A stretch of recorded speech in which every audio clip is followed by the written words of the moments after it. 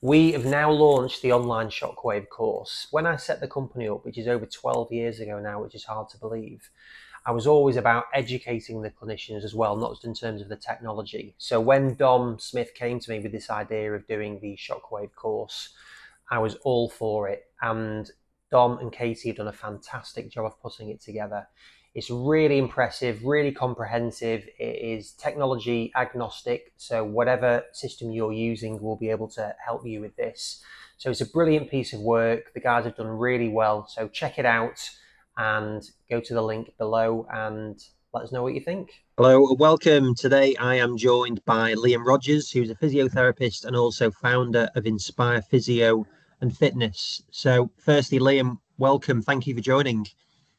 Cheers, buddy. Thank you for having me. Great to be on board. Yeah, no, I am very disappointed because I normally see you with your ripped body out in tiny pants. So this is going to be maybe slightly more professional, but we'll see. I don't know. I like both versions anyway.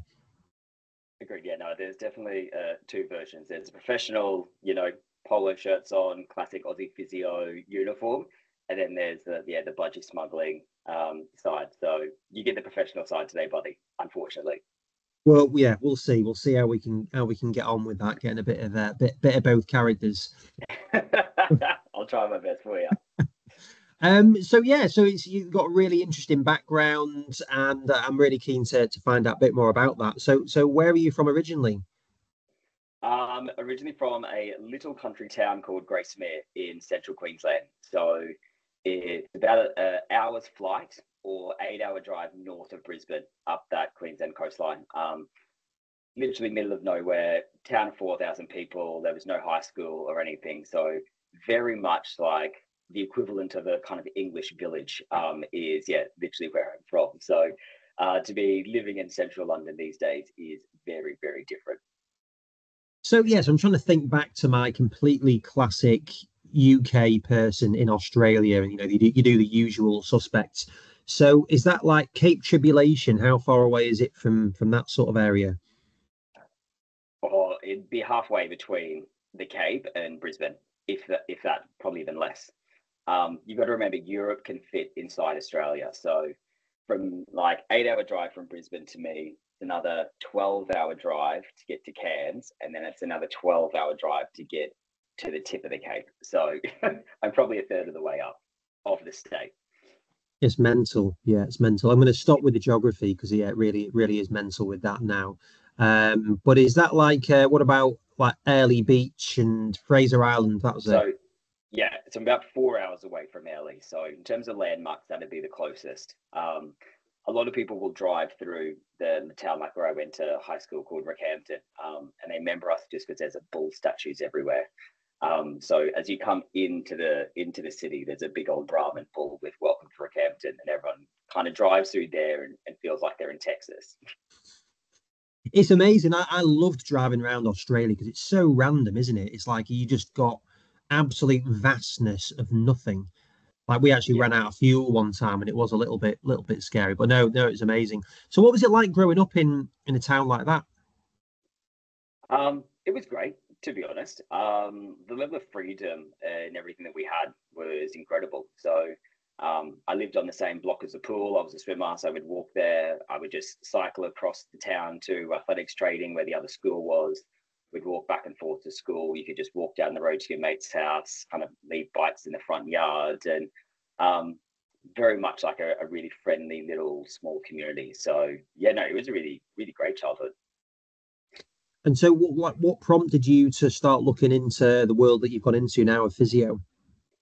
So it all actually came from my swim coach. So when you were in grade 10 at my school, you had to do a work placement. And he basically was like, oh, why don't you try physio? So I was really quite sporty. Dad wanted me to be a PE teacher because I mean I could stay and do it at the local uni. I really didn't want to do that and be with the kids. And then so went into the physio placement because one of the girls who I swam with, her mum was also a physio in town. So I basically just got to go in and just hang out with Sally for a week.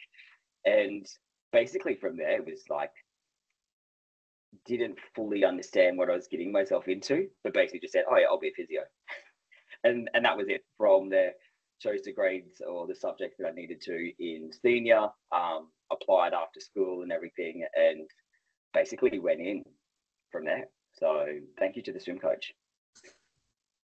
Yeah, and like people talk about Australian physios. I was actually on a call with someone this morning. It's like, oh, well, yeah, Aussies just get this, and that's a bit in terms of like strengthening, exercise, rehab, that sort of thing. So you guys have got like a real association and respect within a certain type of rehab and physio. Like, do you have you noticed anything from being in the UK more? Like, well, what do you see the differences being between them, if there are any? Uh, and like the broad demographic, to me, it's actually a huge divide between like not just the level of training I think that we get, but also the type of personality that goes into the programs. So at home, yeah, as you said, like we're all very sporty. Physio in itself as a profession is so well respected, and out of all the allied health is probably the most superior. There's more of us where pretty much everyone you know has a physio. Like it's just one of those common things. You have your dentist, you have your GP, you have your physio. That's like a very commonplace thing to have. Chiropractors and osteopaths are nowhere near as popular, and there's not as many of them. You can literally find a physio clinic nearly as many as like pubs you can find in the UK. They're absolutely everywhere at home. But just in terms of the quality, so for my university, it was an OP2. So basically, nearly the equivalent of the grades you needed to get into medicine. So you needed 96% on your final exams to get into physio. So that was the demand, like, and how hard it was to actually get in. And then even in my program, if I think through the level of sport that people were in there, like I was a national swimmer, there was another national swimmer, there was a national netball player, a number of guys who had competed at like state level for rugby, all the different codes. Pretty much every single person went into it with a high pedigree of athletic background. And there was a couple of people who wanted to say go into peds or something who weren't in the sports side of it. But when you've got that many people in the program who are so athletic, the MSK like learning that we did was really superior, in my opinion. So the training that we got there, you know, there was 4 individual subjects for MSK alone, plus a massage subject, plus a hands-on subject. So realistically 6 that we did across 3 of the years before you even go into your final year, which was full just prac placement. So yeah, the level of quality that we have there is high. And then, as I said, just we're so athletic that most of us had done injuries ourselves. And then, so I know for most of my staff that I even have here, like part of the reason we got into physio was we were injured, which derailed our dreams of becoming a professional athlete. And then we realized that we could actually help people get to their goals, and that seemed like actually a pretty cool job opportunity. And then so that's one of the ways that we get into physio as well. That's a really common pathway in Australia. We just failed sporting stars. Yeah, no, I think it's really interesting with the dynamic because it's like in the UK, it is so NHS dominated, or it has been. I think that is shifting, and I think a lot of it is shifting more to the model that you're talking about, where physios, sports rehabbers, they're becoming more prominent on the streets, and like you can see more clinics and so on. There seems to be a big opportunity in that. So, what is the pathway normally then for a physio in Australia? So, what is it? What is the main job, or what are the main opportunities for you where you tend to go and work? Yeah. So upon graduation, there's literally just 2 routes that you go down to. So you can either go into the government health schemes or the private hospitals, or you go straight into private practice. It's similar to here, but everywhere has new grad programs. So if you're going into a government scheme, you will literally put on the same sort of rotations you would be in like the NHS hospitals. So that is relatively similar. But again, across that program, you've got a lot of supervision time, one-on-one training with people, mentorship, those things. But I guess the big difference that probably relates to us and where we're all practicing now is the new grad program in private practice. And that's what I don't really see happening here. And especially when you've got some of the insurance companies that won't cover new grads, you have to have 1 or 2 years worth of training under your belt before you can register with the insurance programs. The big practices at home will take on a bunch of new grads, And then again, that is the exact same thing in terms of the supervision. So you have one-on-one mentorship on a weekly capacity. You have like big group CPDs. So my mentors for the first 2 years of training, the owner of my company was the director of sports medicine Australia. He wrote the program. My direct mentor was then also the ex-physio for Sunderland. So the people that I'm learning off have come from professional sport and in there, and I was literally trained beside them the whole way through from the first day out. That to me seems to be one of the biggest gaps in the market, and the differences between it is that kind of those foundational 1 or 2 years out of a program. We need to change the insurance policy here so I can actually see insurance patients, but get some of these big practices and get some of these new grad programs actually happening so we can really kickstart that private practice pathway for British trained physios. Yeah, that's really interesting. So in terms of like you getting paid in that period, like is that on a different salary? Like how do they afford to pay to have someone that's kind of really learning on the job on it? Like how does that dynamic work?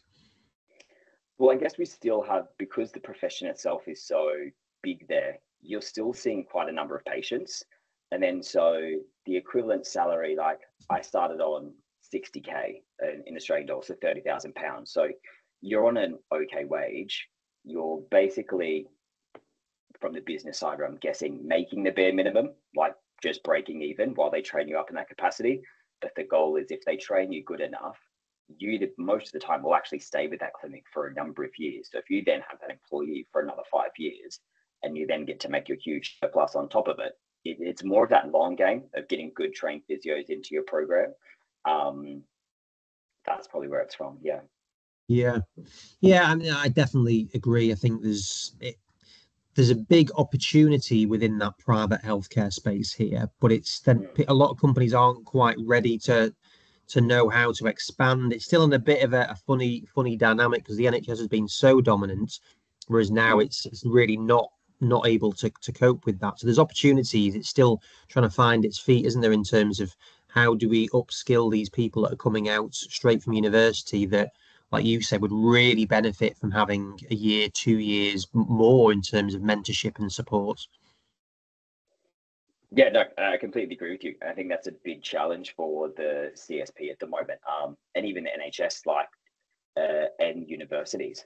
In my opinion, they do need to increase the level of MSK training and provision that they are doing if they want these people to be successful in private practice in the future. Because I know across central London, it is not a hidden fact that Australian, Kiwi, and even South African physios, in some respect, can dominate the fields here. Like we get hired extremely easily because of the level of training that we have, which is such a shame for British physios and the physio community.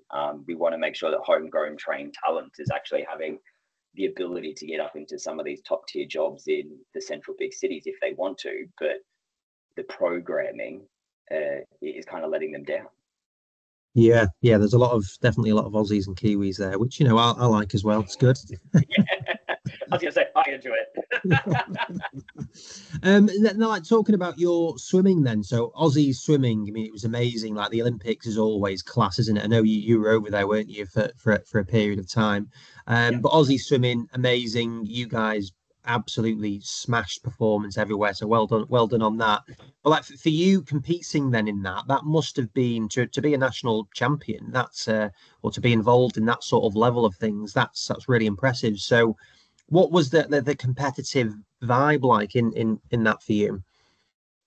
As you said, like the Australian swim team is insane and has been for quite a long time. It's easily one of our biggest sports, and where I'm from, Queensland, we are easily the dominant state when it comes to swimming as well. So the 4 girls and the 4x1 all train in Queensland, like in Brisbane, at the same club, which is just insanely impressive. So basically, from age 9 is when I went into the senior squad. So I was training with the teenagers all the way up to 17 years old. And so it would be an hour and a half in the water in the morning, and then 2 hours in the water of an evening, plus half-hour of dry land before you even got in the water. So that was pretty much every day. We would compete on Wednesday nights, a club night, and then on weekend you'd have competitions. And yeah, like the level of competition, it's up there. It's really high. And then so basically from that young age, every second weekend we're driving around the countryside to different swim meets and stuff.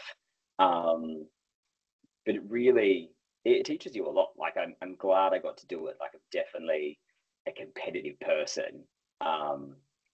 So I think to be able to, very grateful to my parents to have those opportunities to go around to, qualify for state, qualify for nationals. But swimming, I guess, wasn't my only sport. So that's what made it a bit quite tough, because I also went to state for athletics and water polo. And then so I got to a point where my parents were basically like, you need to choose. And then so a lot of the times, actually, instead of going to national, then yes, I wasn't champion. I qualified and would go, but would actually then choose to go to states in athletics as well. Just because that was a bit more fun competition, didn't have to travel as far, timing wise, it was better. But yeah, competing across a range of sports as well meant that my week when I was at school was relatively insane in terms of timing wise, the level of training that I was doing. I look back at it now and easily was just the fittest of my life and miss those days. How easy it was for me to pump out like a 5K time trial. That was easy. That would just be a Tuesday night, cool, off you go. Yeah. Yeah, no, swimming is just hard, isn't it? Like running's hard, swimming's really hard. It's a really, really taxing thing. And how helpful has it been to think in your development and your personality and everything coming from such a competitive environment? It's really helpful, like in some way, but then in other ways, it's probably not the best. Like when you want to be collaborative with people and work in that team environment, which we do in the NDT, or sometimes can get a little bit too competitive, where I'm like, I need to win this, I need to build this. But then it's actually, we make it into fun games, like with that competitive nature, like with my employees. And it's like, oh, well, I'm beating you this month. Like I build more than you.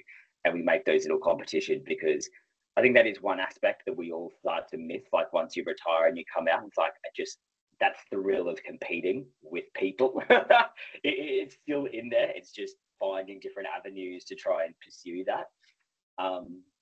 But yeah, there's definitely pros and cons of how it comes into your kind of work life. And I guess it's just trying to balance that and just make sure that those cons, you're not getting too competitive with people, and you're actually being able to step back and bring up the rest of your team with you and actually be like a proper leader of that, of your team and your colleagues, versus just trying to, I guess, dominate it and be that. Because they've seen it in, some practices where you've got an individual where they're not willing to share their clients. So they're going away for a week and they're like, oh no, like that's mine. Like, and they're being competitive because they want that billing. It's their person, not willing to share ideas or collaborate with other people, or, help them out. And I think that's actually quite a shame, where they've just gone too far down that track. We all know that a collaborative approach to, healthcare or any kind of care is going to be the best thing that we can do for our patients. So it's just taking that ego out of it and being able to step back and admit if you don't really know something, and ask for help when you can. So pretty grateful that I recognized that really early on and haven't really struggled in that capacity. Yeah, but no, it's definitely an important trait. But like, where do you sit as well, coming from Australia, where it's super competitive? Because there's this discussions around sales in healthcare, and like you're in private practice, and there's more growth in that space, but a lot of it is NHS centric, or has been. And I feel like the culture's been really dominated by that. So when people talk about sales or generating business, how do you see the culture within the acceptance that everyone's selling something to some extent, but in healthcare it can sometimes feel like it's a little bit inappropriate to be seen to be selling something? Yeah, I kind of agree with you that sometimes it can be seen inappropriate, and I'd probably sit on that fence. Again, there's pros and cons. So you need to be selling in some capacity to make a business and make sure you've got clients coming in and doing things. But as care practitioners, there's a duty of care to make sure that what you're selling is correct, that it's safe. And that's the line that sometimes get blurred. You've got people coming through who the information they're using to try and sell is just not appropriate. Like, they're making promises that, you know, don't really exist, or they shouldn't be doing. So yeah, I hope that answers it. That's a bit of a No, hard no, one there, no, it buddy. is. I think we might be No, dropping out a little bit. yeah, no, I agree with you. I think it is. It's having, you got to have belief in what you're saying, for one. Like that's critical. If you don't believe in what you're saying, you then it's not going to help the client, and you ultimately, that's what you're there to do. It's also getting a balance between, if you have got something that you think works, that is going to mean more sessions, more money, whatever it may be, you have got a duty of care to explain that to them, and then ultimately it is their choice, isn't it, to be able to say whether they want to do it. And as long as you believe in what you're saying and you've got their best interests, then I think it's just that. But that, again, I really think that's the case in most things that you're doing. Is as you say, you need to make money, or else you're not going to be there to be able to offer these services.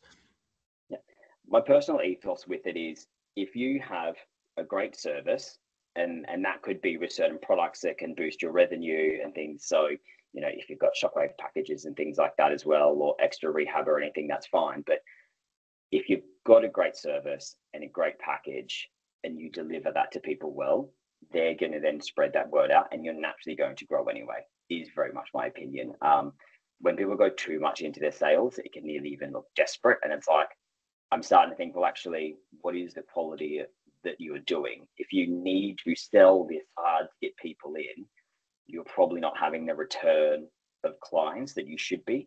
Because that's, I mean, like, yeah, if you've got a good product and a good model and everything, in my opinion, there should naturally just be a level of return clients coming through and word of mouth referrals coming out, that even if it's just to maintain, you should be there. So people that are selling too much definitely starts to make you wonder what's actually happening in the background there, from just either quality of product or just desperation of price. You know, is their business model actually sustainable? Yeah. No, I agree on that. And that's why when you see these things on social media popping up, we guarantee you 30 new clients, you kind of like, oh yeah, those marketing people who are coming in with that stuff as well, with the new patients. It's, one, I've got no idea how they're getting those people in, or two, what's the quality of that person. I don't understand how those marketing people are making those sorts of claims. And this has actually been a really interesting thing that we've seen in Australia, and I don't know about it here. I was talking with my lawyer friend last night at dinner, where a lot of allied health professionals in Australia, because we have such stricter protocols, are getting basically sued online and getting in trouble with APRA, which is our national body, our HCPC, getting in trouble for comments and things that they're saying on any form of social media if it's not actually scientifically backable. And then so, yeah, a client might have charged them with a false claim or something, takes it to APRA. That person sending in trouble is like, actually, through their social media, you have to delete X, Y, Z, you can't say this.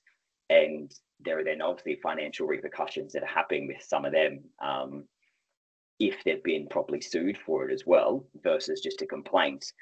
And so I think a lot of people, just from the like health practitioner side of it as well, on that side, need to be very aware of what they're actually staying on this, and any promises that they're making with these sort of rehab packages, or yeah, I'll fix your pain within 5 weeks, 5 sessions, blah, blah, blah, because we could easily start seeing an uptick of people doing that here, where HCPC actually start backing down and getting their lawyers involved, and start getting those people in trouble.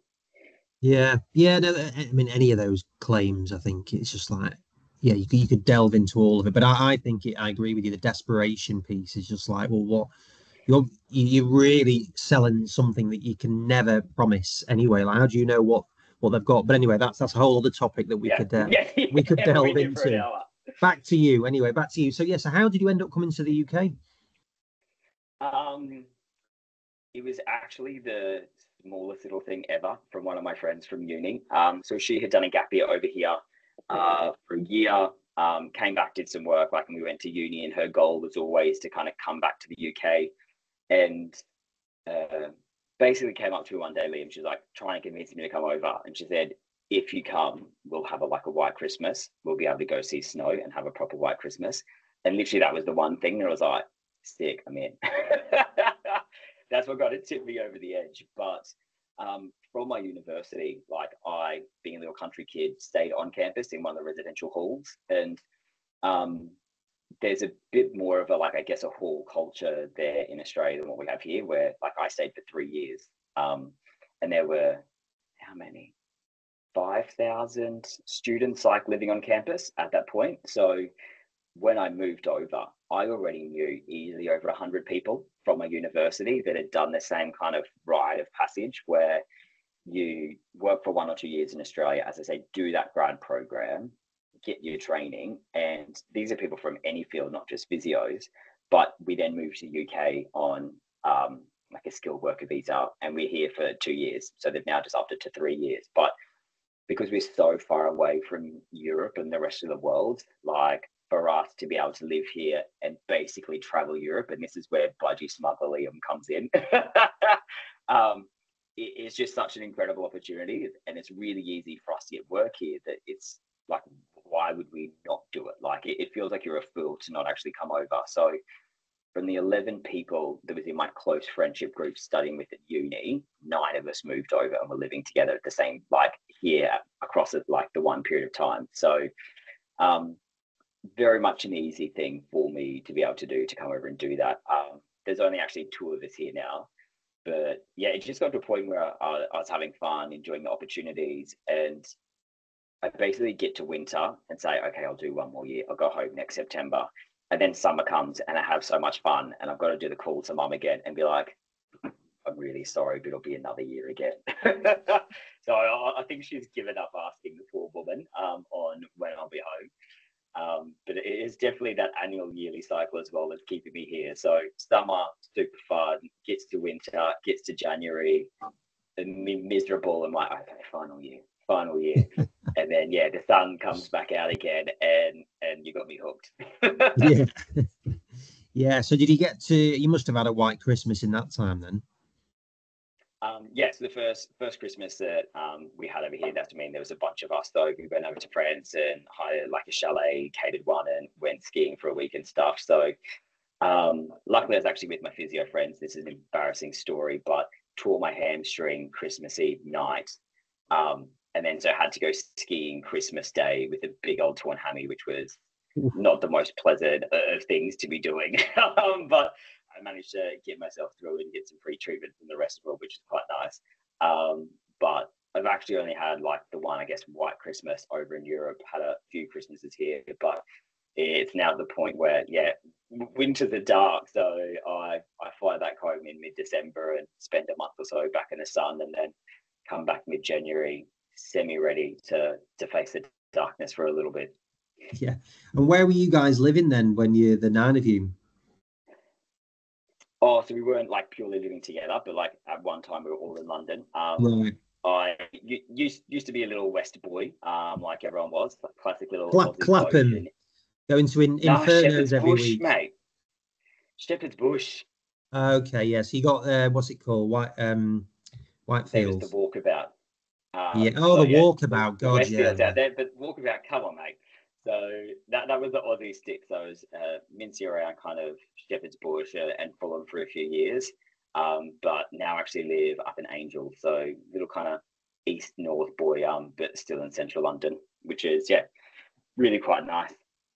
Yeah, it's quite hipster, isn't it, around that north space? Was it the Arsenal event recently? And it's but it's, yeah, it's cool, isn't it? I mean, I love going to London. I've been going for years. It's obviously really easy for me to get there, but every time I go, I just think it's such an incredible place to be.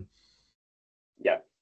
I was having dinner with my friend from uni that's still here last week, and even now, like we've both been here a decade, and every now and again we still take a step back and be like, holy, excuse my French, but like, holy shit, like we live in London, like this is so cool. Because that's like, yeah, growing up, you see it on the movies, and I guess that's one of the weirdest things to happen when we move here. We've grown up seeing so much of it in culture, pop culture, and films and stuff, that when you come over here and you get to see it firsthand, you're like, oh, like, this stuff's actually real. So even now, still, yeah, you get that little sense of this is pretty awesome. Yeah. So where were you working then? What job did you move into when you were over here? So just started with like NHS outpatients as a locum when I first moved over. So did that out in West Middlesex for a few months. Worked at I forget the name, a neuro hospital in neuro rehab, which was very interesting. But I developed or learned how to speak Arabic, so that was quite fun. Got a translation sheet on day one, so going home and telling mum that I can now speak Arabic was very interesting. She did not expect that to be the language that I could come back and speak. But even now, if I'm a little bit tired, some of the Arabic still pops out in physio sessions, which really throws people off. But yeah, just did locum work for a year, and then that's when I needed to kind of find a job to be sponsored to stay here, which is kind of visa process that we all go through. And then so went to work at 10 Health and Fitness, and so was there for nearly 6 years by the time I kind of got all my visa process and everything done, got my indefinite leave to remain. And at that point, I could kind of do whatever work I wanted to. And so that's when I started up Inspire, went out on my own, and have just been building that for the last 2.5 years now. Yeah, yeah, no, really good. I know that 10, there was loads of Aussie physios, like Shane, wasn't it? Shane was there for a long time. Yeah. Yeah, and so like for the like when you started to move out on your own, like at what point did you start to think that you wanted to do your own thing? So when I was leaving 10, I was actually interviewing with another private practice to go and work for them just because there was a slightly better opportunity with them. But at that point, I actually got offered the contract with British Weightlifting, and then so the chance to move into professional sport. And that's when it was like, oh, I don't know how I'm going to juggle, or we couldn't work out with that other employer, like how I'd be able to work in professional sport and have time away for these big trips, and then still be able to kind of work in private practice and make sure that, you know, I'm generating enough revenue to balance salary with them. And so until basically stepped in at that point, and it literally just happened by fate. The operations manager here I used to work with at 10, and he basically approached me. They came over and was like, we're looking for a head like of the whole treat side of it. We want someone that can kind of build up the reputation, get good people in, train people up, and look after that whole area. And he knows, given that we work together, kind of what I was doing at 10. And so put me forward for it. And then so that basically presented me the opportunity to start my own thing, have that flexible working environment, and still be able to work in professional sport. And that's basically just where it came from, like the want to kind of combine that. So I'm really actually grateful for Jared and Until for stepping in at that point and presenting that as an option. So yeah, Inspire got born from there. So I used to work kind of 3 to 4 days here in my own, and then I do a day a week with British Weightlifting as well. And so that was a 2-year contract. To have finished up with that now, and I guess Inspire is big enough that it kind of demands that I need to be here kind of full time to look after it. So yeah, just trying to build up the Inspire empire now. Yeah, no, that's that is sometimes things do just work out, don't they? It's like you're not quite sure how it happens, but it's like, God, this is just I really believe in that kind of the secret law of attraction, whatever you want to say. But it does Yeah. tend to happen. If you feel like you're doing the right things, it's good things tend to happen. And that's literally how it happened. So even with the job with like 10, so Shane, as you mentioned, so someone did an introduction, I went and met him within about 20 minutes, had a job offer, didn't think about it too much, said yes, continued through with them. And then, yeah, just by luck, Jared came through there. So very grateful for the level of luck I think that I've had through my career to kind of fall into pretty incredible roles and be surrounded by good people. And to me, I guess my goal now is actually pay that back. Like I'm so grateful for what those guys did to me in terms of training and development and support, that my goal now with my team is give that back just as much, if not more than what I did, and really be that role model that I had, you know, in those fledgling years. Yeah. How do you do that? How do you do that payback? Well, I love to teach. So like all through my life, like I taught swimming, I taught athletics. So teaching for me is really second nature and really what I love doing, and would, you know, happily actually go back to uni and try and teach there and stuff. So I just try and spend, I guess, as much time as I can one-to-one with the employees and work out like a bespoke program for you. It's, we sit down and go, where do you want to be in 5 years? What are the strengths you think you have? Where are your weaknesses? And we just create a tailored plan about what their goals are, what I think the gaps in their knowledge are, or things that I could pass on to them that they probably don't have yet. And we basically just sit there and then each week just work through that catalog and try and build them up as much as possible. Yeah. Yeah, no, I think it's a really good philosophy to have, isn't it? Like giving, and it definitely rewards. And obviously, if you invested in your team as well, it's going to build your brand and make that good. So, like in terms of the weightlifting, like what's it like working with those? Because they must be some absolute beasts of people with just their quite a unique skill set. Oh, very much so. Like they're easily some of the most powerful athletes in general. And then so like they're that strong that if I trained with them, I would train with the lightest girl at 49 kilos, and she could probably on some of them actually lift more than me, which was quite embarrassing. But no, working with them is like one, really fun because as a sport they are just really relaxed, chilled people. There's a really defined line, which I guess in other sports can be really grey in terms of injury. Are they competing? Are they not? These guys, you know, are putting so much weight above their head. If they're not prepared for it, they're out. So the I guess the stress of my job from that point of view was quite easy because we'd just be like, look, I'm really sorry, but it's not safe. So we can pull them. But trying to develop, I guess, that high level power was for such technical moves really challenging as well.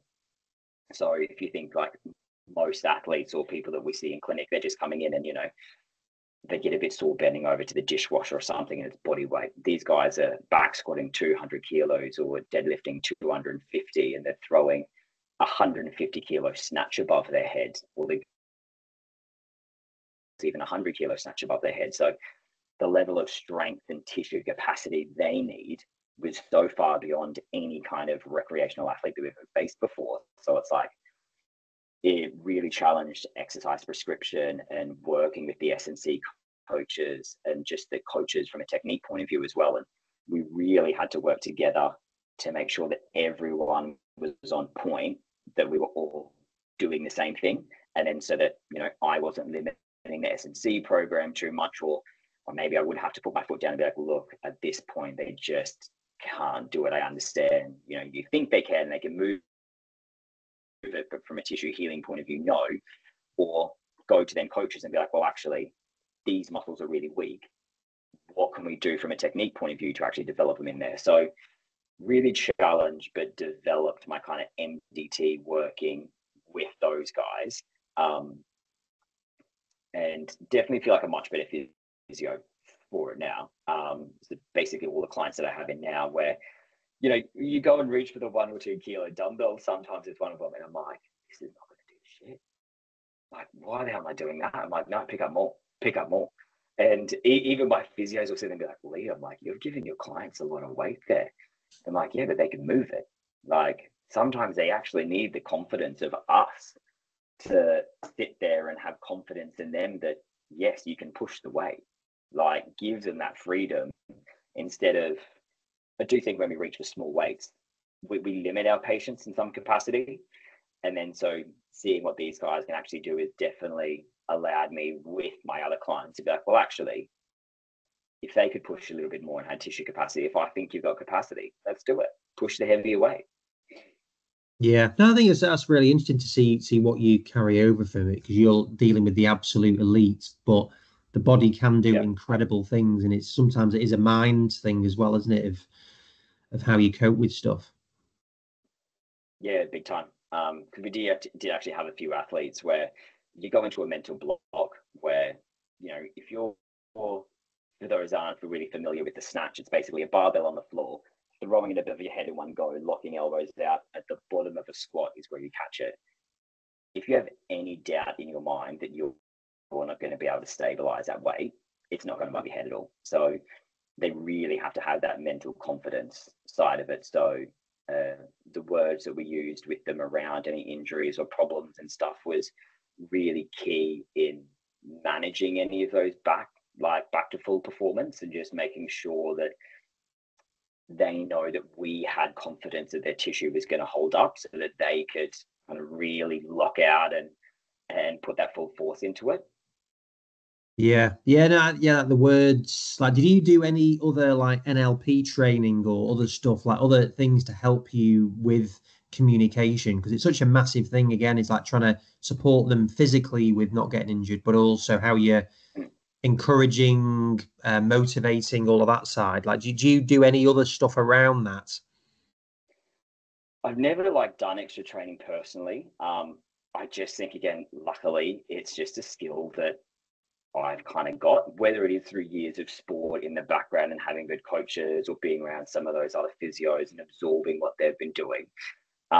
It just seems to be a bit of a natural skill set I've got, and a bit of a motherly instinct at times as well, on really being able to just support them from emotional capacity. Like, even outside of the performance side of it, sometimes you've got a human in front of you, and I think a lot of people forget that and are still trying to treat an injury, but you've got a human in front of you who's upset and scared and stuff. So it's like, I hug my patients all the time.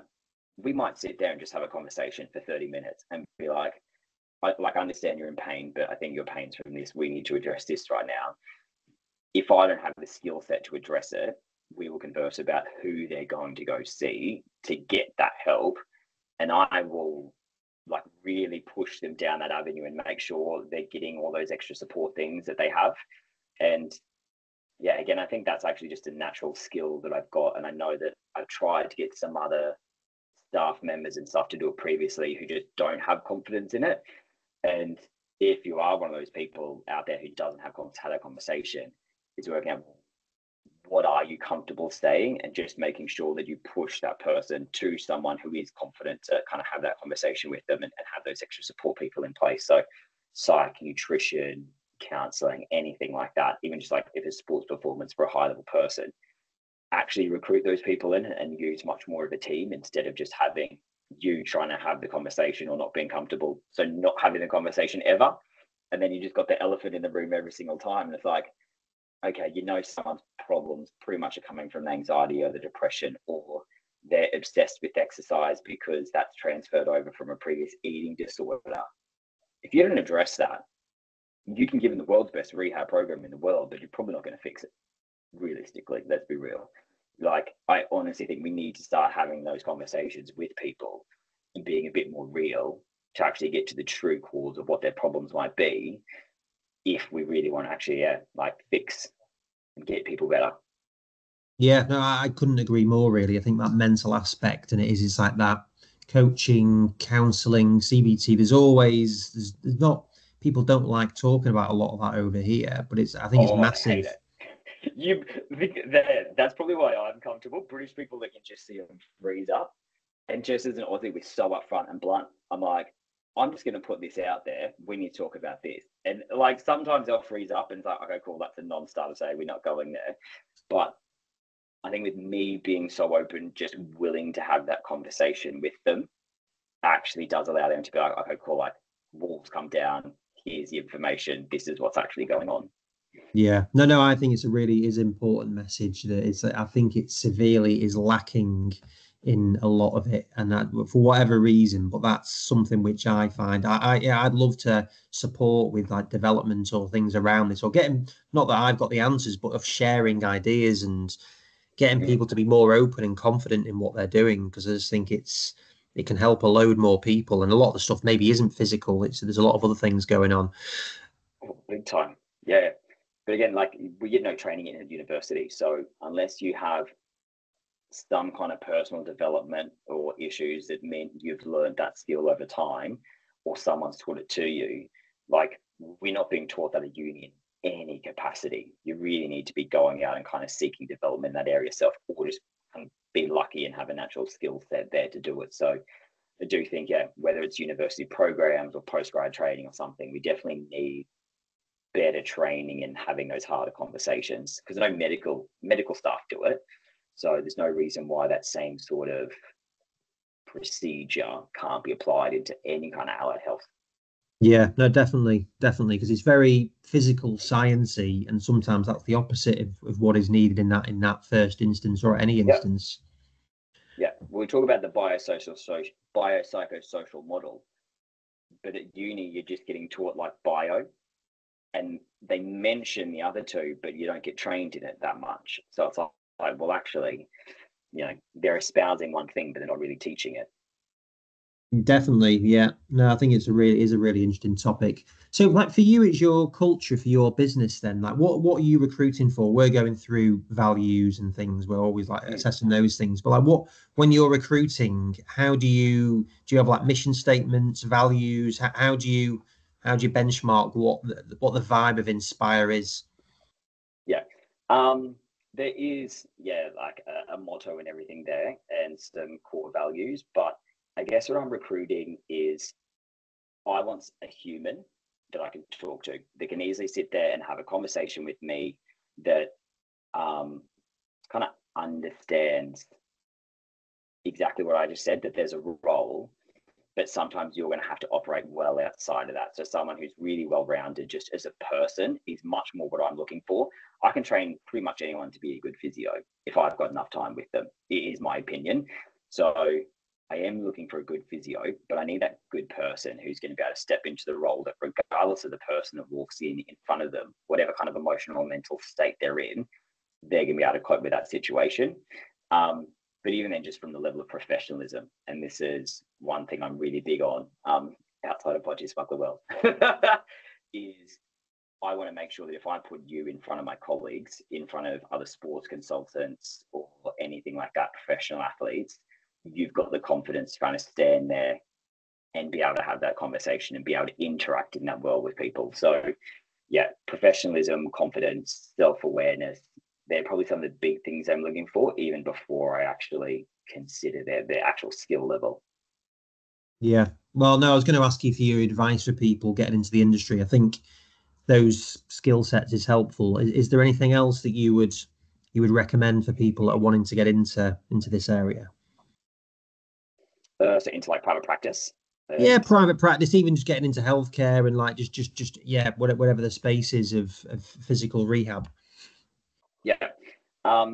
Number one, you do have to have the clinical skill to know your stuff. So having a drive to always self-improve and make sure you're aware that you're never going to be the smartest person in the room, and you don't want to be the smartest person in the room, really. So you're a continual learner.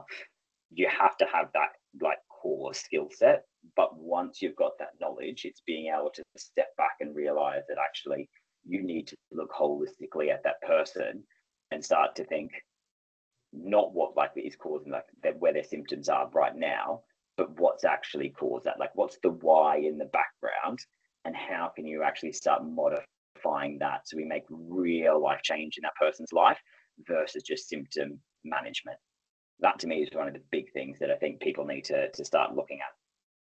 Yeah, great. No, I think it's just really interesting. It's really good getting your perspective from Australia and from that sporting background, because I didn't know that much about that, the Australian pathway on things. So I think it does explain a lot about why you guys are really revered in a lot of different areas. And it's great to have so many over here, and you don't come up north as much, which maybe you need to, but it is a little bit, it's a few degrees colder, so maybe that's the too problem. cold, mate. Like you might get some Melbourneites who'll come up that way, but us Queenslanders, I'm sorry, buddy. I need that sun. I live as close as I can to the airport so I can get off to Europe in the sunshine.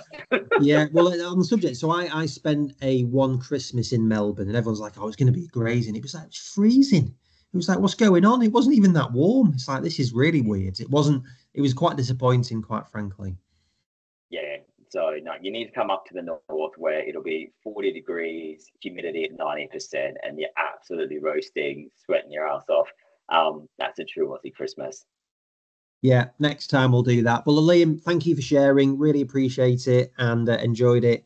And I look forward to more photos on social media. So, good man. I'm in Barcelona next week, so get ready for the content, buddy. Can't wait. But thank you so much for having me on. And yeah, been an absolute pleasure, and always happy to help out with the team. Cheers, Liam. Thanks, mate. Bye-bye. Take care, mate.